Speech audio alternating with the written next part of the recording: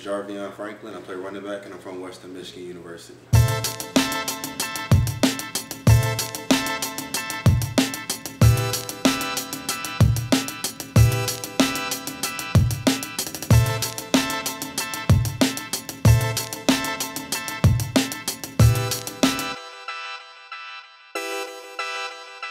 I chose U.S. sports because I felt like throughout the whole process of just going into your senior year and like choosing an agent, I feel like those guys really believed in me from the jump.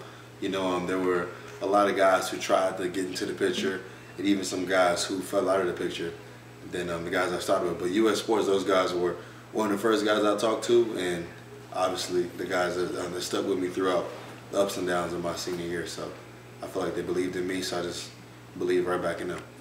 Training with Chip has helped me prepare in a lot of ways. One, just the fact that he's one of the best, if not the best in the world at doing what he does, and that's just getting guys into the league. So, talking to him, is just absorbing knowledge from him, being a sponge every day when I go in there and work out.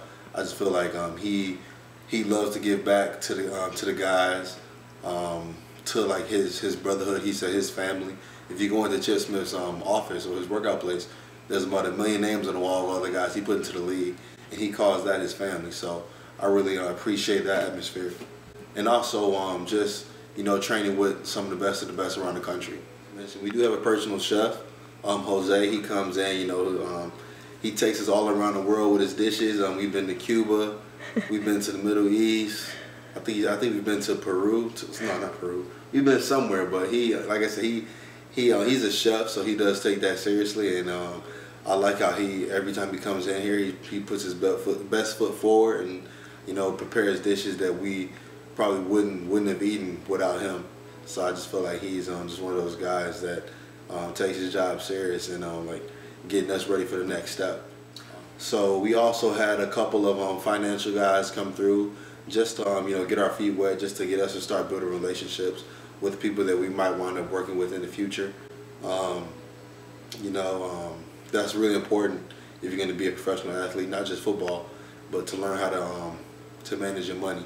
So I really appreciate how Robert and Josh, they have these guys come in and talk to us. Also, we have a Bible study every Sunday on this book we're reading called The Purpose-Driven Life. And Vad, he comes in, he's a great guy, married, he has a daughter, I believe. He always talking about his family. I just like how you can tell he looks forward to seeing us every single week.